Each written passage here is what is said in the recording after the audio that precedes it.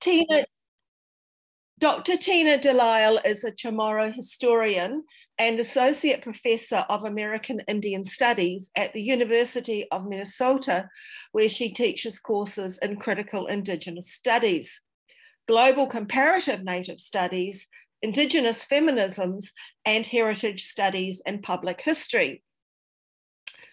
Tina's recent book that's very hot off the press is Placental Politics, CHamoru Women, White Womanhood and Indigeneity under US Colonialism in Guam, published by University of North Carolina Press. Tina's also co-editing a book on Indigenous oral history, which will be coming out with Routledge in due course. And I understand that you've got a book project examining the contested sites of heritage and conservation in national parks and monuments in Micronesia. Now, before we hand it over to you, I'll just say a few housekeeping words and hand it over to Helen to introduce herself. But just please, if you could put your sound, if people could put their sound, turn their sound off while Tina is speaking so that we don't get any interruptions. Tina will speak for about 40 to 45 minutes, and then we'll have lots of time for discussion and questions. So I'll now hand it over to you, Helen, to whatever. Thanks very much, everybody. I'm Helen Gardner speaking here from Wadawurrung country in south of Melbourne. And I'd like to welcome you all. My job really is just to do the technical side. Jackie and I have been working on these webinars together, but Jackie's done the bulk of the work. So welcome everybody to the Deakin Zoom, and really looking forward to hearing the presentation today. So please take it away, Tina. Thank you.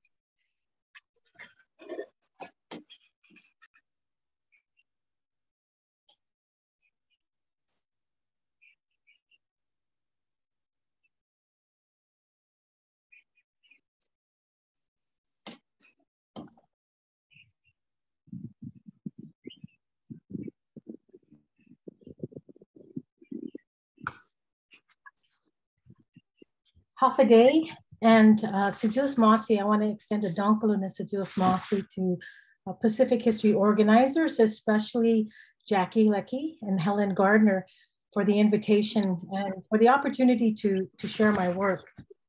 Today, I'm really going to be drawing heavily on, on the book that, as Jackie mentioned, came out earlier this year.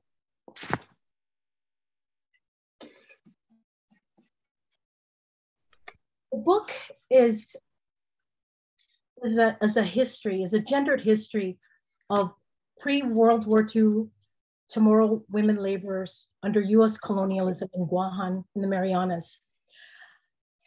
I focus on the work of nurse midwives. In CHamoru, the term is Inat Fafetnyagu Siha, more commonly known as the patera. And that's the CHamoru word that's based on the Spanish term for midwife, partera. I'm also going to be, but the book also looks at teachers. For my presentation today, I'm really going to focus on the midwives. And if there's time in the Q&A, I'm happy to talk about one of the other CHamoru women, Agata Johnson, who was a very prominent teacher in the early 1900s in Guam and post-war as well. So the book focuses on the patera and teachers, and these were some of the first CHamoru women to confront and negotiate US colonialism in the early 1900s, because the US Navy's three-pronged project was public works, public health, and public education. The book, Placental Politics, as you can see from the cover, also expands and complicates the histories of CHamoru women by examining their labor as enmeshed and entangled in the early 20th century philanthropy and feminism of white American Navy wives and nurses stationed on the island. The questions that I set out to explore and answer. This is the image of the early 1920s, 1930 photograph of nurse wives, and 1916, 1970, 1917 photograph of CHamoru women teachers recruited by the Navy. The central questions that I'm interested in is, what is the historical and cultural legacy of CHamoru women confronting the legacy and work of white Navy women and Navy wives in Guam? What do the historical dimensions, causes, consequences of these intersections between them, of the intersection between them reveal about CHamoru women's work? What does the prior history of CHamoru women's work in relation to the work of white American Navy women in Guam reveal about new ways of being, enacting, and performing what it means to be CHamoru? And what might an Indigenous feminist critique of colonialism offer to moral decolonization and sovereignty struggles and the rematriation of Indigenous land and life, especially in the context of an increasing US militarization and destruction of CHamoru homelands in the Marianas, of which white military women continue to assert their role, their place and role in the gendered violence of empire, settler colonialism, and cultural genocide of Indigenous peoples.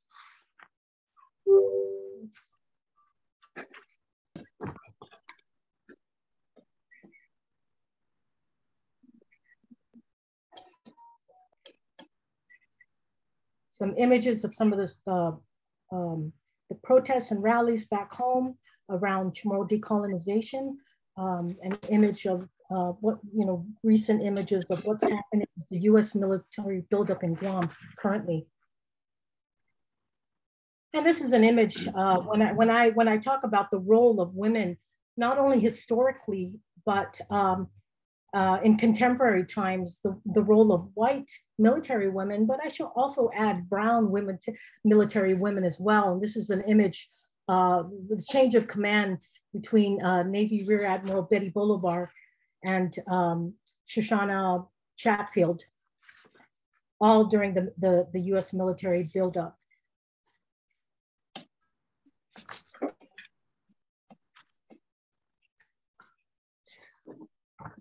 In the book, I foreground CHamoru archives, CHamoru women's oral histories, unpublished writings, and Sinangan Famalawan CHamoru, Sinangan Famalawan CHamoru, CHamoru women's stories. To argue that in the gendered landscapes of 20th century US colonialism in Guam and American Navy whites' efforts to transplant elite white womanhood, CHamoru women reworked new mobilities and freedoms from Indigenous patriarchal prescriptions around gender and place, while re-articulating new forms of womanhood and inafat maulik, a state or condition of making something good and right, something that's constantly being worked on. So I want to emphasize, not stable, but that's constantly being worked on. I'll return to this CHamoru concept of inafat maulik shortly and give a little bit more detail and depth. These new modes of womanhood in inafat maulik comprised an emergent modernity, different ways of enacting and performing indigeneity in relation to American practices without necessarily abandoning Indigenous knowledge and belief systems, particularly those underscoring the importance of Taitano land. In tracing the historical development of CHamoru women's embodied land work and what I call an Indigenous feminist an Indigenous placental politics, women enacting and employing ancient knowledge and sacred practices like the burying of the placenta, or in CHamoru, Gatsung Patgun, the child's companion. I am specifically marking the idea of distinctly native and gendered forms of being modern. To be sure, placental politics as decolonial history is my bid to advance the critical Indigenous feminist project of decolonization and anti-colonialism, keeping in mind, as Tanana Athabascan feminist scholar Diane Milligan reminds us, that to decolonize means to understand as fully as possible the forms that colonialism takes in our own times. Placental politics contributes to the dearth of historical scholarship on Native Pacific Islander women and gender and Indigenous feminist theorizing of history and culture, and intervention in Pacific history, Micronesian studies, CHamoru studies, and critical Indigenous studies, in which feminist critiques of colonialism and militarism remain scant. It builds on the work of Indigenous oceanic feminist scholars and activists, deconstructing the still seemingly unmarked, stable, and neutral category of white women feminists and their complicity in empire and ongoing colonial and settler colonial sites. And I'm really thinking here of the work of Australian Indigenous Gompo scholar Aileen Moreton Robinson, and over 20 years of talking up. And I'm referring here to her couple of years ago, her celebration of the 20-year mark of her initial publication in 1990 of talking up to the white women. I'm also mindful of the really rigorous and scholarly debates coming out of Pacific history around the challenges of doing women's history. Jane Haggis's critique in 1990 of women's history and the well-intentioned project of centering women in colonial contexts, a project, however, that often entailed a problematic salvaging of their experiences, which failed to historicize white women's complicity. And then, many other debates, intellectual debates that followed since then, much of those coming out of colonial studies in Australia.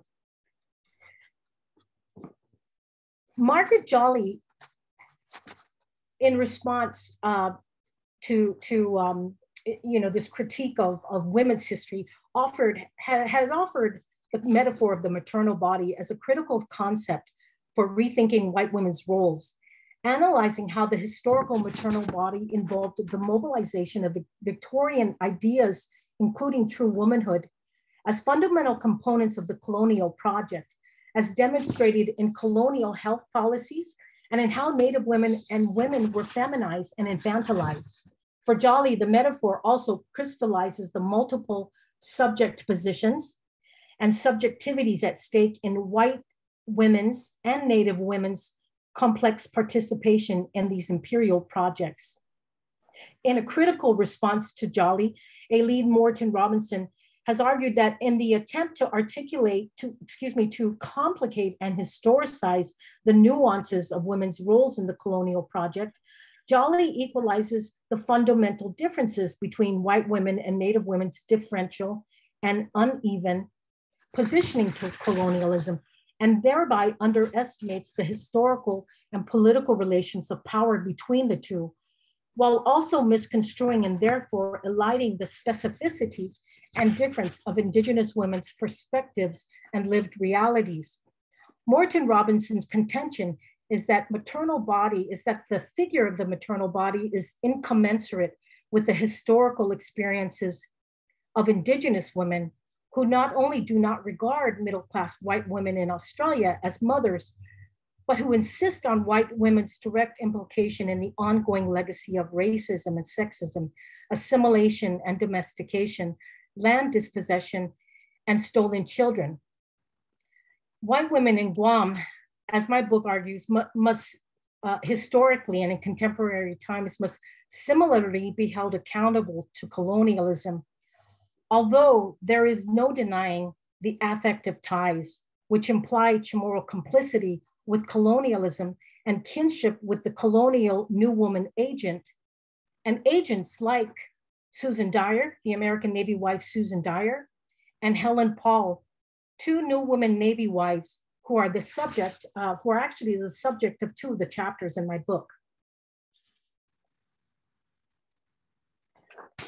So placental politics for me is an Indigenous feminist project of recentering Sinang and Famalawan CHamoru women's stories, complicating Chamorro women's histories, examining and problematizing colonial Native entanglements, interrogating the terms of indigeneity, which is not stable and which must never be taken for granted.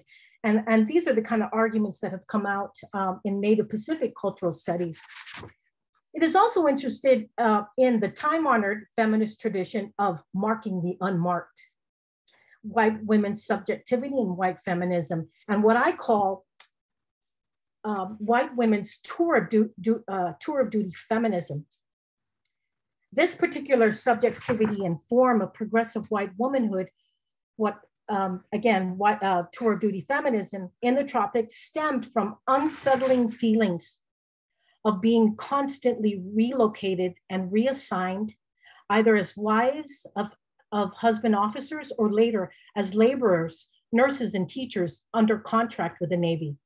This deconstructing of white feminism or studies of the non-Indigenous, as Sisseton Wahpeton Oyate feminist scholar Kim Tallbear puts it, is always, quote, in the service of Indigenous self-determination, end quote.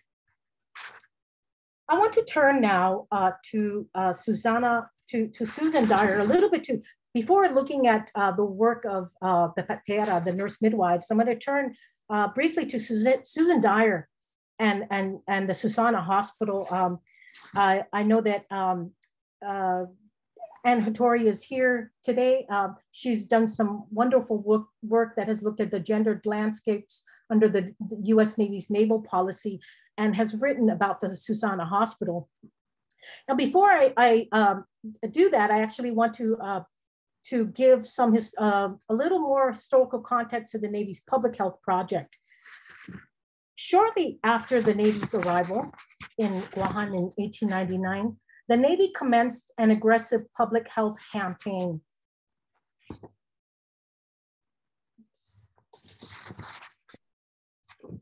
Naval governors ran into challenges because of lack of federal government resources, money, and labor. And so the Navy began actively recruiting Chamorro women to train as nurse midwives. In colonial accounts and even local historiography, the US Navy's public health system has been lauded as one of the island's biggest triumphs. In this narrative, the conscription of Chamorro women is engendered teleologically as the outcome of progress through modernization, which in Guahan, as in other US colonies, as the outcome of progress through modernization, which in Guam, as in other colonies, is synonymous with Americanization, which in turn is understood as indigenous acculturation and assimilation into American values, ideas, and practices. In this colonial narrative of delivering Chamorros in this colonial narrative of delivering babies properly, the certified Chamorro nurse midwives, the Patera, were regarded as delivering Chamorros unequivocally into American worlds. The colonial mission and colonial discourse that justified the relentless Americanization and acculturation required that these women themselves be properly delivered from the clutches of traditional or lay midwifery. These nurse-trained midwives were being trained precisely to replace their elder predecessors, the lay midwives. The paternal and patriarchal rhetoric of bringing Chamorro women into the political and social folds of the United States under the dominance of white American military men, of course, downplayed the violence, the complexity of Chamorro women's labor, as well as disavowing the critical role that white women filled in efforts to assimilate the Chamorros. So I want to turn here now to Susan Dyer's work and tour of duty feminism. The regulation of Chamorro midwives, the nurse trained midwives trained under the Navy, as well as the lay midwives, had already been underway by the time Dyer arrived in Guam in 1904, starting with Governor Seton Schroeder's order in 1990 that required lay midwives to become licensed after completing courses in elementary gynecology and antisepsis, and doing so in English, followed by his successor who mandated annual licensing. But the Navy's campaign escalated dramatically with the opening of the Susana Hospital in 1905, which laid the groundwork for systematic and regimented instruction and training and the recruitment of off-island white women Navy nurses, including members of an elite team of nurses known as the Sacred 20. Susan Dyer dubbed this labor and leisure fundraising, the fundraising and establishment of the Susana Hospital, the first hospital for Chamorro women and children, as small matters compared to her governor husband's official big matters. Dyer's so-called pet projects and tour of duty feminism, informed by her earlier feminist networks in elite New York circles, which actually included intimate audiences with influential women like Susan B. Anthony, were of course anything but slight and insignificant. These white women's small matters did matter. And in fact, all of the women I interviewed in the 1990s had received their training in the Susana Hospital. I'm going to turn now to Chamorro women negotiating the terms of US colonialism and look more closely at this embodied land work that I call placental politics, and the idea of placental politics as Indigenous feminist history, theory, and practice, as gendered in Afot Malik. That term again, the meaning, the gendered in Afot Malik is the state or condition of making something good or right. Can I ask how I'm doing on time, Jackie? To unmute myself. You've got about another 15 minutes. Okay. Is that okay? I think that's good. That hopefully will work. Let me know maybe the 5-minute mark. Okay, yep.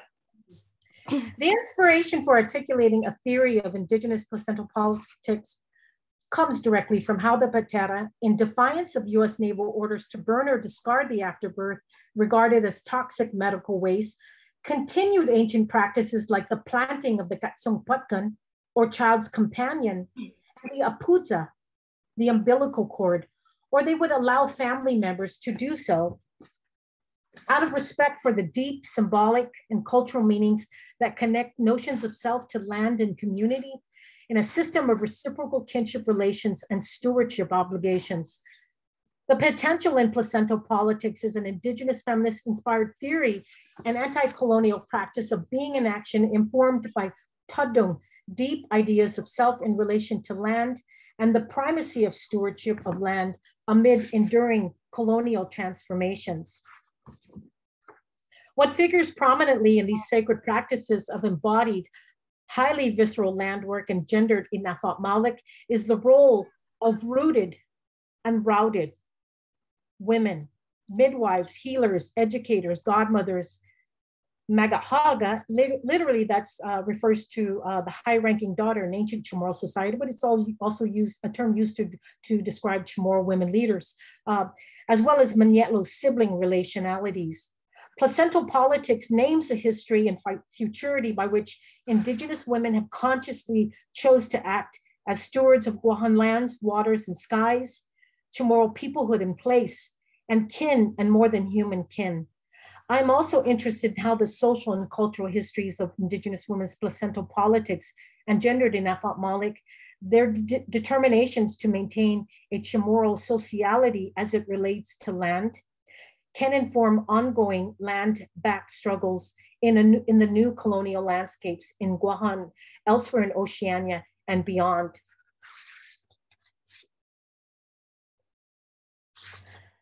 A system of values, ideas, and feelings that Chamorros collectively and as a people consider good and essential in Afot Malik denotes balance and is based on mutual assistance, cooperation, reciprocity, interdependence, obligation, respect, peace, and reconciliation, which has direct implication for how one behaves in relation to familia, community, and land.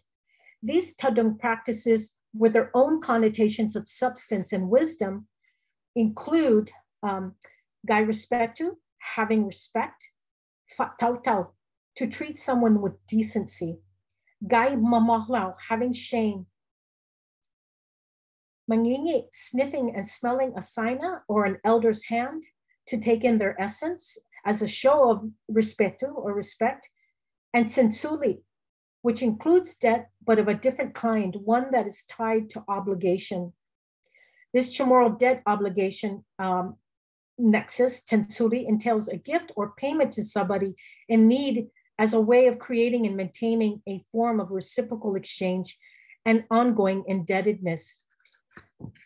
Tensuli is not based on capitalist economic notions of wealth and accumulation, nor the gift giving of benevolent assimilation, but debt reflecting interdependence and reciprocal community and stewardship obligations that come with, for example, childbirthing and childrearing, and which encompass non-biological modes of reproductive labor, such as pinexide.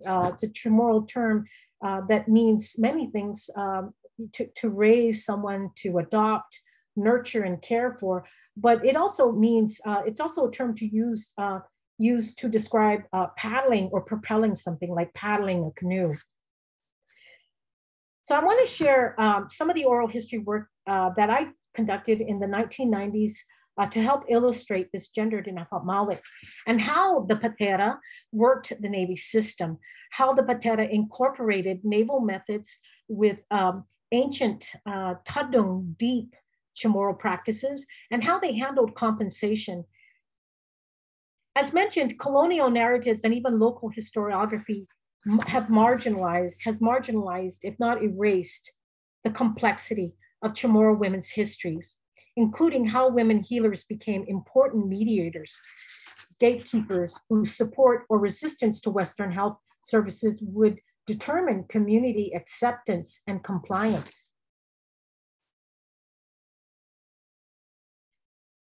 A little late here in my definition of placental politics. But I want to turn here to one of the Patera that I interviewed for the book, Rosalia Ulloa Mesa, or better known as Tanlian. And a quote here, really key here is the way that Patera were able to ease the tensions that many pregnant women felt about going to the doctor by helping them understand the value and importance of a regular checkup. Tanlian characterized this assistance as maulik, and that's a key word, maulik, good. So let me read the quote. You find it very, very maulik advice to the pregnant woman because you can spot the high blood pressure, any symptoms like for the first 3 months and for the second 3 months, since, and if you're thinking about hypertension and eclampsia, like eclampsia she's describing how it's something you got to be concerned with. And if you're swollen, and she's pretty much articulating to the women here that if we don't get a handle of these things ahead of time, you won't be able to deliver in the comfort of your own home, and I won't be able to help you there.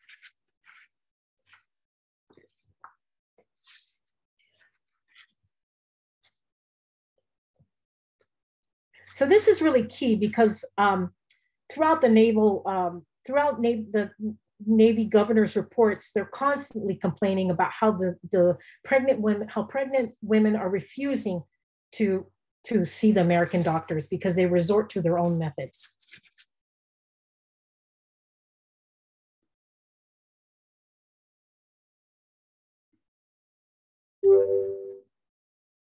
Oops. Another look at this gendered inafamalik at work, and specific reference here. I want to call your attention to the specific reference to mamahlau, shame. And so reading along here with Joaquina Babalta Herrera, Tankina's interview, and she says,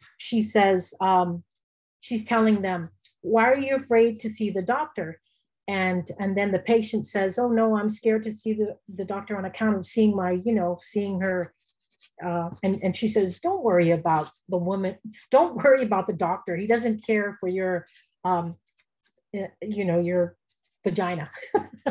I love these interviews with Tankina, by the way, because they're really colorful, right?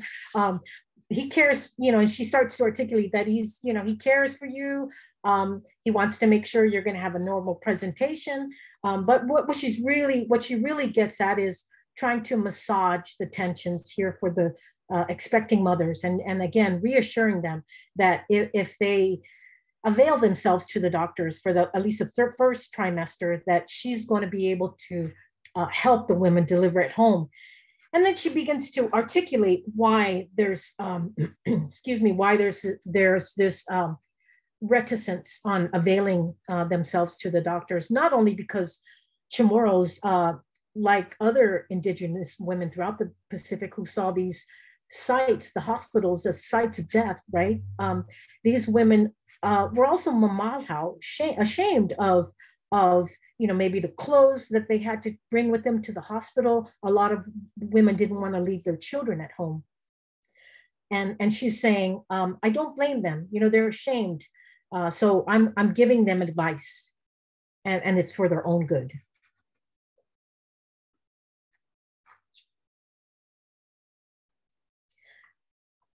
The contestations and tensions surrounding just how the Patera handled compensation and money are also revealing. Though they identify the opportunity to earn money as a reason for entering the nursing profession or to become a midwife, the reason for them becoming midwives, the Patera often accepted other forms of compensation, produce from the ranch, or being named godmother. Now, as you can imagine, if the Navy's trying to implement a cash-based economy as part of a broader project of modernization and efforts to make Chamorros into productive wage earners, you can imagine that this is something that's really militating against the Navy's efforts. Get your payment, being paid in godmother, right? Being paid by being dubbed godmother, or receiving produce from the lansu, the ranch. Even if naval law stipulated that the Patera could refuse delivery, and it actually stipulated a price. At one point, it had to be a minimum of $10. Even if the Patera got a sense that, coming to the house and sensing the family situation, they would never refuse a delivery, at least not the women that I had interviewed, because that would have been culturally inappropriate. That would have been tai respectu, having no respect, or worse, tai mamalau, having no shame. Under certain circumstances, fatautau, that term that means treating, literally to treat someone as a human being, but to treat someone with decency. That also demanded that the Patera, in some instances, correct the situation. So for example, if she got paid, and if she would see that maybe the family had a lot of children and didn't have a lot of money, she would return the money.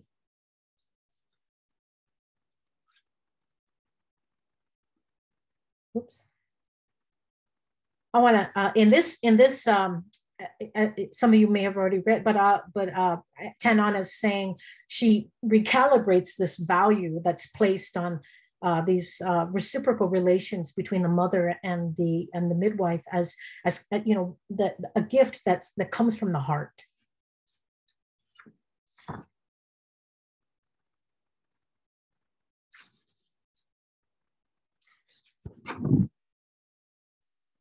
I want to move now and close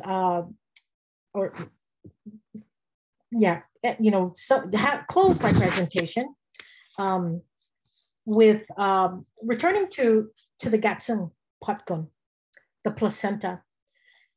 The inspiration for my history of CHamoru women as a way of thinking about relationality, or more pointedly, radical relationality and directionality. How the Pateras regard for the Gatsung Potgun, the friend, which in CHamoru, Gatsung also, when you say Gatsung, it's a friend, but Gatsung also means, like when some has Guy Gatsung, it also means you have a spiritual companion, right? So it's a loaded meaning as well.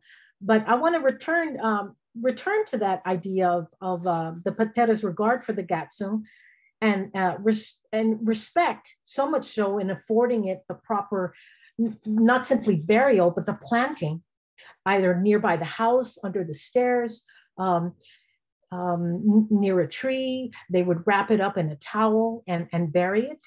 But how that ritual involving the Gatsung under the Navy's radar, because they were specifically instructed to burn it, the women that I interviewed, suggests a reciprocity not only among Chamorus, and earlier I talked about Manyetlu, sibling relationships, and the centrality of that in the Patera work and in the work of the other Chamorro women that I talk about in the book, but the relationship between Chamorros and more than human kin. So the relationship between kin, among kin, but also between kin and more than human kin.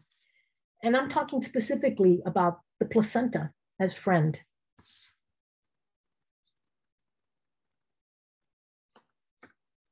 I think this idea of radical relationality really helps think about, for me, helps me think about this. And this is something that I want to expand on when I begin to look at the contested sites of national parks and monuments and continued land struggles and Chamorro meanings, place-based meanings.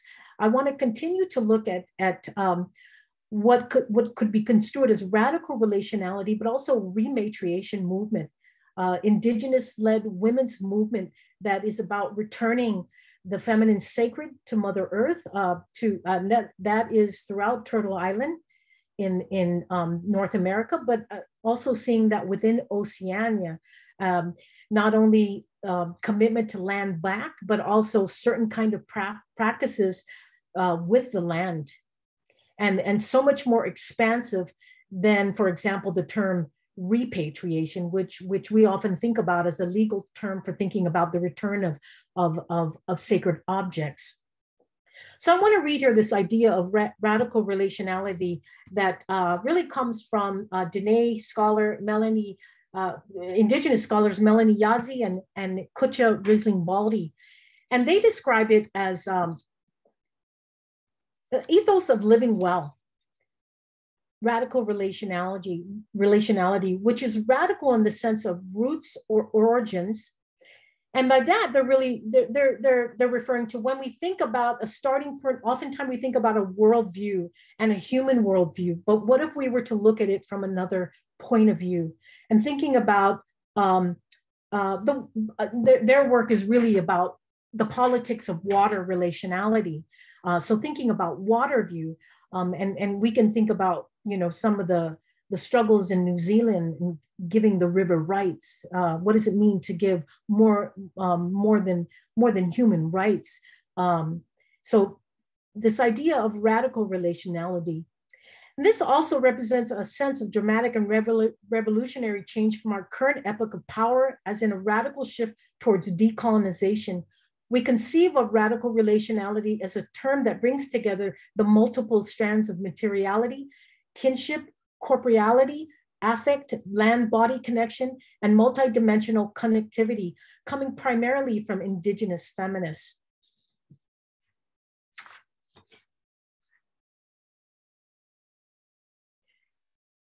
Kim Tallbear, returning to Kim Tallbear, she offers a similar framework she calls caretaking, an expression of obligations of human kin with our other kin, Other theories of relationality are simply inadequate, she argues, for capturing the vibrancy and the spirit of Indigenous relationships with our non-human relations in these lands, largely because they sever materiality from spirit.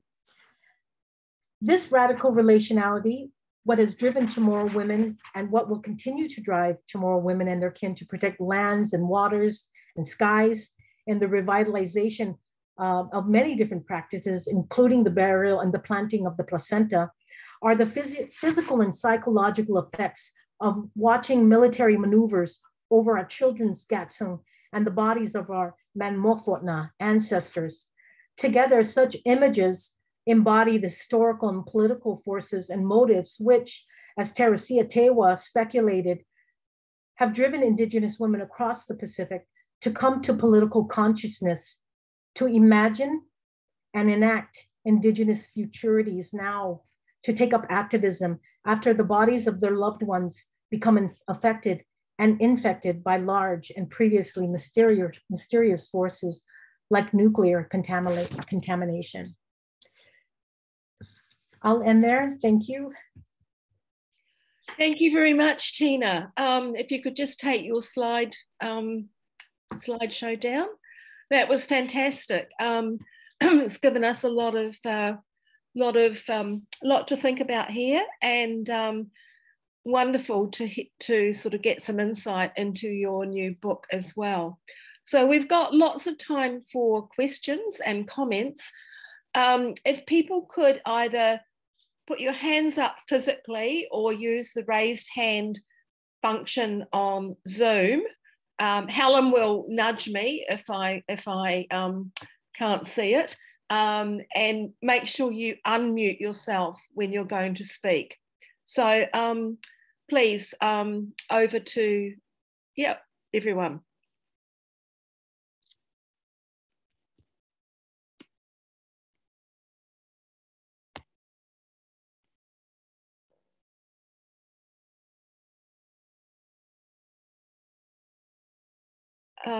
You're all very shy. Tina, can you say you did your interviews in the 1990s? Is that correct? 1990s and early 2000s. Has there been much of a change in recognizing, I mean, amongst Indigenous midwives, but also the health profession, in recognizing Indigenous health practices, particularly in relation to childbirth, since then?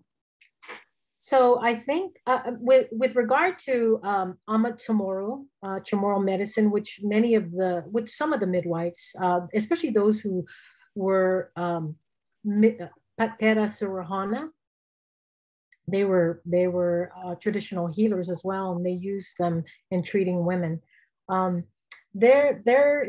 There continues to be a resurgence of that, and I mean that has been that doesn't happen as much in Western medicine, but there is more of a deference, for example, to incorporating some of that.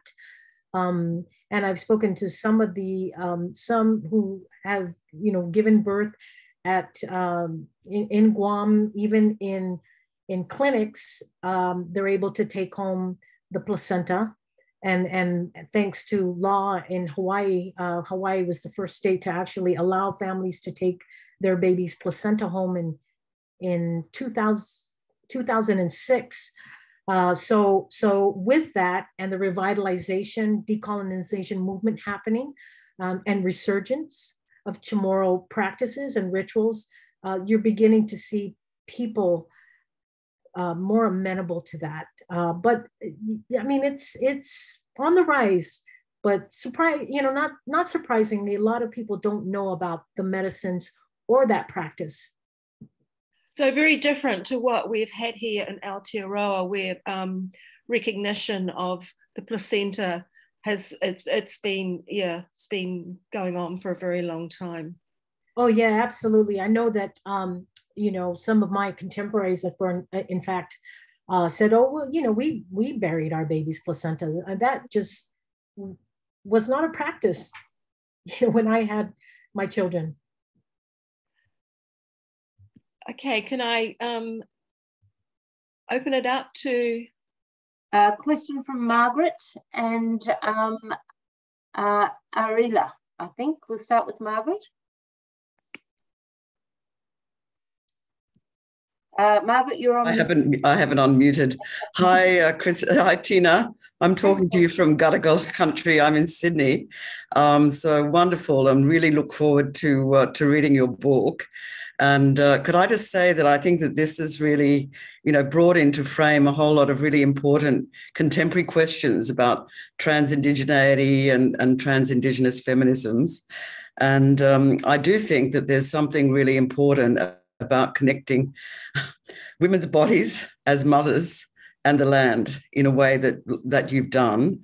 And I think that too often the kind of, if you like, the more sort of all of those interrogations of kind of women's stuff has been disconnected from sort of land resistance movements in ways that I think Eileen Morton quite rightly suggested, you know, they need to be sort of integrated. So I think that really, you know, and it's really important to see land, of course, in resistance movements, not just in kind of Eurocentric property terms, but in the way that you've described as, you know, absolutely, you know, the imbrication of person and body and the land in notions like Vanua, as in Vanuatu, but also that involving the whole spectrum of relationality, not just between persons, but with non-human kin. And I think that's come out in the work of you know, Tall Bear and Carl White, of course, and Eve Tuck and, you know, various, and it's wonderful to see this conversation going on between Native American scholars and Indigenous Australian scholars. I suppose the specific question that I wanted to ask you, Tina, was about how important the militarization is, because you have this same kind of, I suppose, perpetuation of an idea of being a modern woman in many contexts where you don't actually have, I mean, of course, colonialism always has a violent sort of military edge, but the kind of the significance of Guam as a US military base, I mean, of course, that's already been investigated by Anne, you know, in her book on you know, the US Navy. So, you know, what difference does it make to have these white feminists as, you know, in tours of duty, originally, you know, as companions and then ultimately as part of the US Navy? What difference does that make to this being done by sort of colonial officials, missionary sort of agents, etc.? So, you know, I thought what you came to at the end about the kind of, you know, the horror story of all this military stuff happening over the bodies of you know, past kin and the placenta. And I really liked that idea that placenta isn't so much buried as planted in the land. So sorry if I was a bit long, but great talk, Tina. Oh, thank you for that, Margaret. Not long at all. I really appreciate that engagement. Thank you. The question about militarization, I didn't have a chance to talk about one of my chapters on the CHamoru teacher, Agata Johnston, who has this, basically in the history books, in public history, she's the you know, the poster child of Americanization. Mm. And her story is one of intense, fierce loyalty to America. Mm. And I tell that story and I try to complicate it. I try to complicate that story. So with the military, the difference here in the context of Guam has to do with the modernizing project under the military, regimented, and the way that Navy women were put in very close contact because with Native people, these you know, gendered projects of, you know, teachers and nurses because of the lack of resources, but specifically with regard to Guam because of the history of World War II and Americans coming, the return of America to Guam, the intense loyalty and patriotism, and the kind of nostalgia for Americanization and modernization under America, and this idea that modernization for many could not happen anywhere else outside America. And so what you're seeing now is that intense loyalty and gratitude to the 3rd Marine Division, the return of the Marines and the U.S. military. You're seeing that being really taken to a hilt, right? I mean, it's just reworked heavily, such that people can't. So in other words, this the hyper militarization of the island now, and the transfer of Marines from Okinawa gets actually reframed as the latest return of the Marines, right? So a reminder of that intense loyalty. But there is this other side to it that I try to tell in this chapter, for example, in the chapter on the midwives as well, but probably especially on the chapter on Tanagata Johnston, who was, again, she's a Chamorro teacher who actually establishes, talk about, an example of this gratitude and patriotism to America. After the war, she establishes the commemoration that becomes Guam's Liberation Day. Liberation, the Americans coming and saving Chamorros from the Japanese. Yeah. Thank you.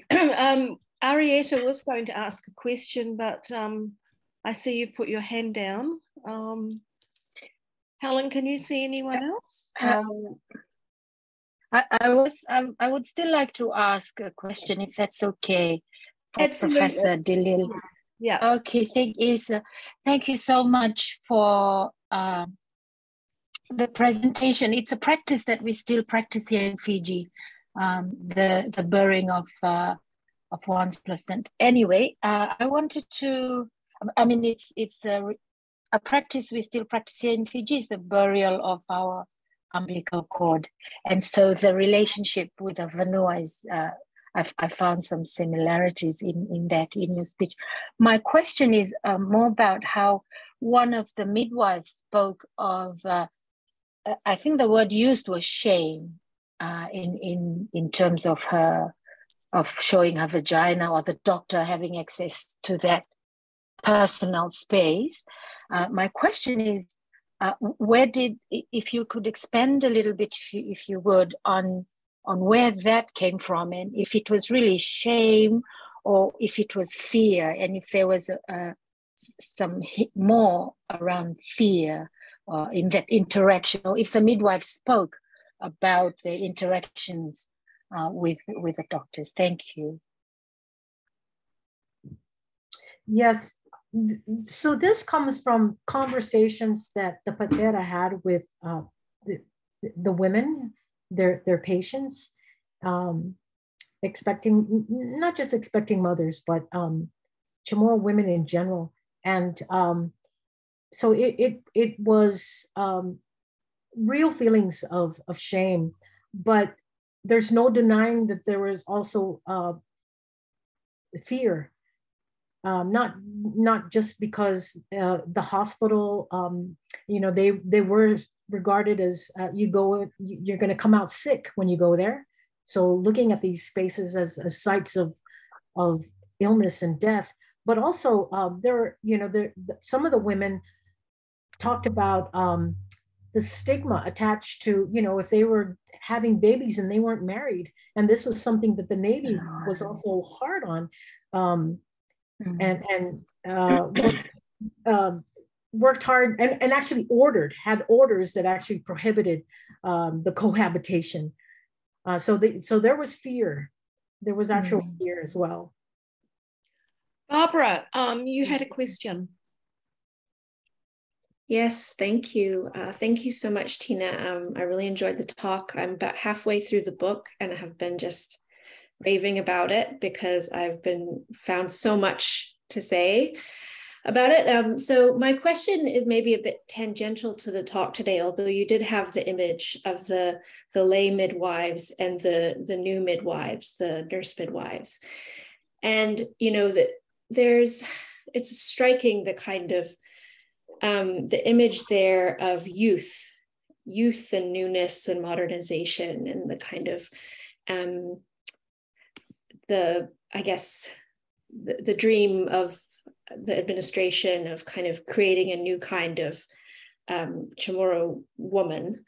And I wondered if you could say a little bit more about how, or to what extent, that view of, you know, I guess I would imagine that some of the Navy side or the American side of the view of youth would be that, oh, the old lay midwives, whatever other characteristics they had, were harder to change, or didn't have you know, up-to-date knowledge, or, you know, weren't hygienic, things like that. But to what extent was that out of sync with the CHamoru understanding of age and women's relationship to, you know, reproductive knowledge? And was there a you know, a tension there between the American view of women's life cycle and the potential for doing a good kind of reproductive work as midwives, if that makes sense? Yeah, I think so. Well, first of all, there were tensions, and some of the midwives that I interviewed spoke of these in terms of how the Navy regarded basically their in CHamoru context, their relatives, their kin, and their saina, the CHamoru term for elder, you know, saina or manamko, senior citizens, are highly revered in Guam, and so this caused a lot of tensions with the midwives. Some of them didn't really want to talk about, you know, when they were talking about their experiences, and they came close to divulging, you know, some of the problems that the women were having in delivering. You know, they also had to be careful because talking about a certain midwife from one village would, you know, it wouldn't take much to go and find out who that midwife was. So they were very careful about. But they also, when I talked about bringing together CHamoru practices with the Navy's methods, and combining or hybridizing them, they were also adamant that there were certain practices that older lay midwives needed to be more flexible on, and they were critical of them. So it was a combination of treading very carefully with respect for their elders or families, the elder, you know, an auntie, for example, or a godmother. I think you had did that answer your question? You had something about term in the context of reproductive health, right? Yeah, just thinking about that did answer my question. Thank you. The idea of, you know, what young people, maybe younger women who maybe haven't had children yet, or have not had as many children as some of the senior lay midwives, the idea of whether they could be as good at the work of midwifery as some of the elder women were, and whether that personal relationship to reproduction was seen as relevant in both the kind of worldviews. But that did answer my question about balancing the kind of desire to be respectful to elders and kin, and also while not giving up the criticism that some of the nurse midwives had of some of the inflexibility of the older generation. Thank you. Thanks for that question, Barbara. Anne Hattori was going to ask a question, but there's also a question from Leah as well, Leah Louis Chavez. Okay, yeah, Anne's had a student pop in, so she apologises. Leah. Hi, thank you. Thank you, Tina. That was fascinating. I really look forward to reading your book. Like Ariella has said, I'm from the Torres Strait Islands, where the practice I know of burying the umbilical cord certainly continued up until the 60s, and maybe continues still today. But I had a question, it's something that impacts across the Torres Strait, and I guess very strongly in other parts of the Pacific, was the impact of missionaries on the practices of women. If you could say anything about that, thanks.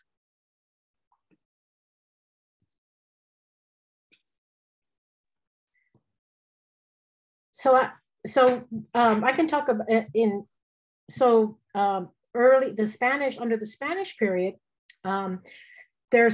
I've not come across a whole lot in terms of childbirthing practices. I mean, that was something I was really, in the book, I talk about a different kind of placental politics, and these are historical references to Chamorro women aborting their babies under U.S. colonialism as a way of not wanting to subject them to a life under tyranny. And so, I mean, this, as you can imagine, that this gets really difficult to talk about in the context of a very heavily Catholic community in Guam. But there are references to women aborting their babies, their infants, but there are also references to in one of the first ethnographies on the island, so not quite missionary, but we know that these are age-old practices, the use of certain kinds of medicines. And the missionaries, under Spanish colonialism, there was an effort to really thwart the power of women, but with specific reference to birthing practices, I'm not really seeing that a whole lot. Yeah. Okay, thank you. Thank you for that, Tina. Yeah, you're welcome. Okay, any other comments or questions? Does the cat have a question? I'm sorry, my cat has become a Zoom star since March of 2022. She's always here. I'm thinking too, I know Anne popped out, and maybe Leana may be able to jog my memory here, but around birthing during the Spanish missionary period.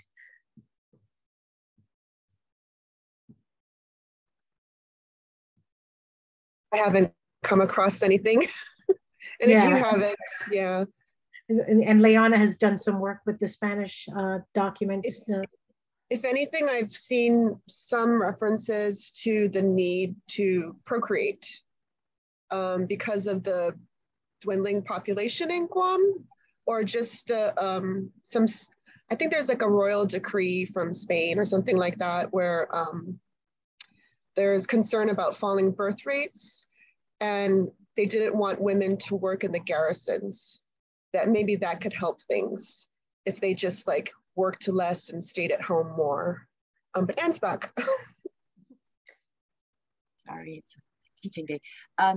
Well, not about birthing, but just general comments from the Spanish that they felt Chamorro women had this mistaken idea of power and freedom, and that they needed to teach women, that basically to control the power of the female, especially because they had female chiefs, right? That was something they were not happy with. So, and consequently in historical accounts, you just don't see women's names in the Spanish era. you can read 200 years of documents, very, very rare to find a single woman's name.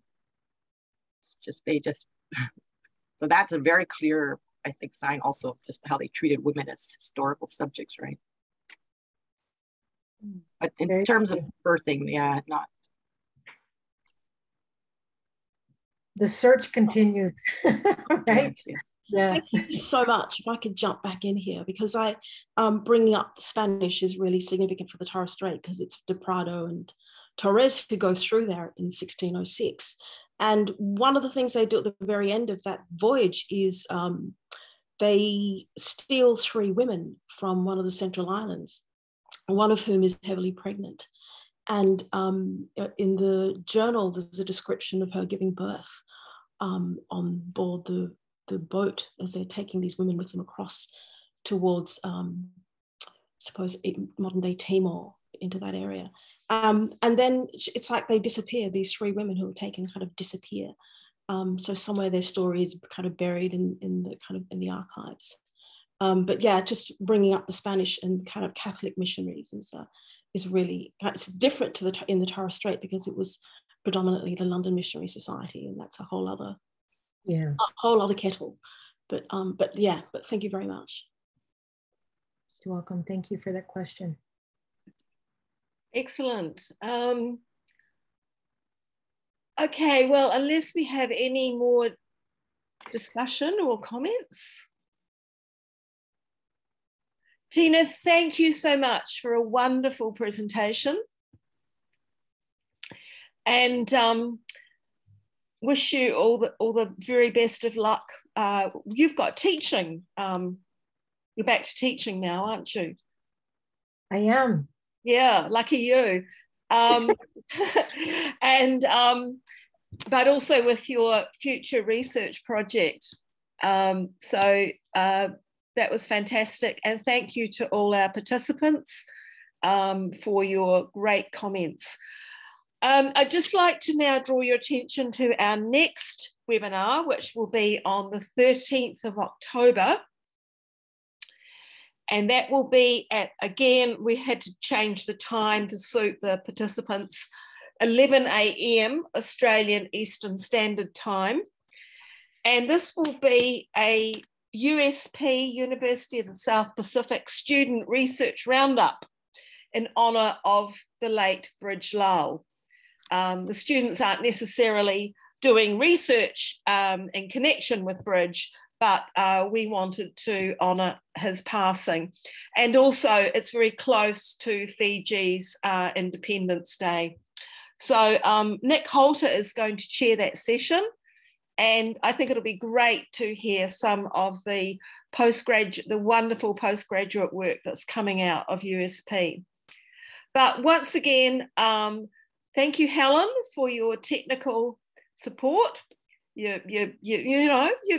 got a future here, and everybody have a great day, and look forward to seeing you next month. Okay, bye. Thank you, everyone.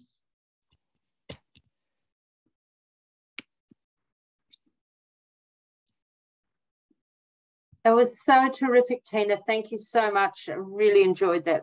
Very interesting and really inspiring. So thank you. Thank you. No, it was great.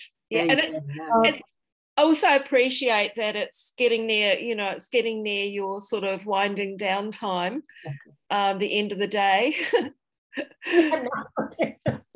Yeah, thank you. You probably got your domestic goddess duties to perform. That's right. No, everybody ordered pizza, I think, because I said, nope, shop's closed, shop's closed. Good plan. But I'm looking forward, I really hope again to see you both, fingers crossed, next BHA. Yeah. Oh, yes. We're really looking forward to it. I'm really enjoying, I'm pretty involved in the planning for it. And actually just the presentation today, I was thinking through, okay, who can I make sure that we've got and who should we be making sure is invited? So yeah, that was really helpful actually for me to kind of think through those who really must be present at the next PHA to make sure that it's, inclusive. and inclusive, and got all sorts of stuff with it. Yeah. We're actually, some of that the Torres Strait. I know. I was thinking, Leah, we must. That would be great. Yeah, we're trying to get funding at the moment because we've got a new government here to try and bring, a good number of people from PNG and Solomon Islands and maybe Vanuatu as well, because they're the people we just can't get. They just don't have the funds. They don't have the. Hey, don't forget the Eastern Pacific. The Eastern Pacific is always much better represented than Melanesia. I know. So really, that's I don't know. I don't remember the last time we had a PNG scholar. So we really want to, we're really keen to get Melanesia better represented at the PHA. Yeah, that would be great. I know that's one of the things I appreciate about the Australian Pacific Studies Conference, because the last one I attended, there were a few people from Melanesia, and I was excited about that. So no, that's right. Well, so it's I think it's going to be great. And I'm enjoying. It's one of the beauties. I'm now retired, so I can do these things which I enjoy so much more because I'm not trying to fit them in around teaching and stuff. So that's working well. Yeah. Anyway, we should probably let you go, Tina, and grab your own pizza. Oh, they've probably all gobbled it up. They'll have finished it by now. There'll be nothing